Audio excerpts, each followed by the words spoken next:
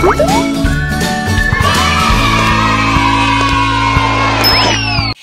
Math Besties, let's learn how to multiply using equal groups. In equal groups, the first factor tells us the number of groups we're going to draw. And the second factor tells us how many objects we're going to draw in each group. Then we count all the objects and we get our total, or our answer, also known as the product of multiplication. Are you ready to try this new strategy out? Let's go!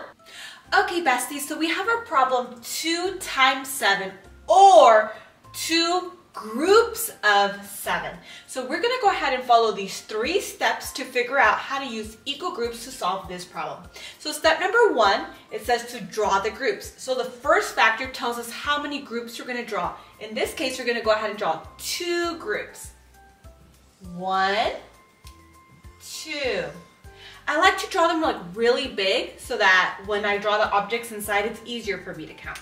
All right, now step number 2, it says to draw the objects inside. So the second factor tells us how many objects we're going to draw inside of each group. In this case, we're going to go ahead and draw 7 in this group and 7 in the second group as well. So let's go. 1, 2, 3, 4, 5, 6, 7, and I'll do the exact same thing right here.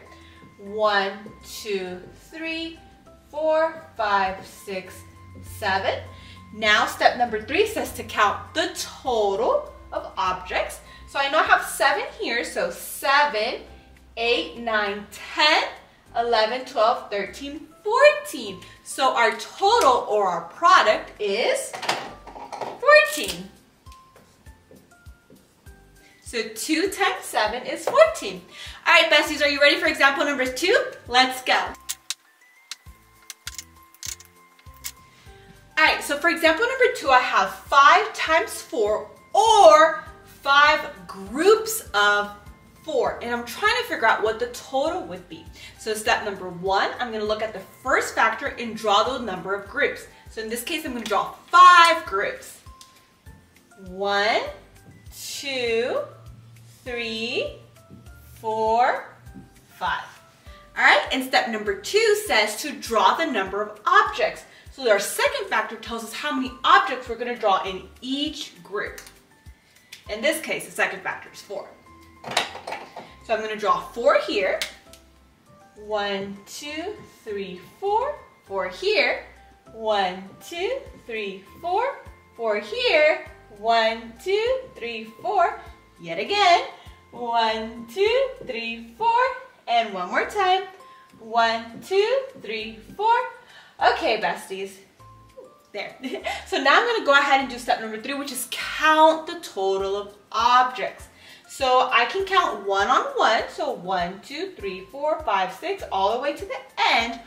Or I can skip count by 4. So 4, 8, 12, 16, 20. So our total, or our product, is 20. All right, besties, so just to let you know, this equal group strategy is really good when we're multiplying one digit with one digit.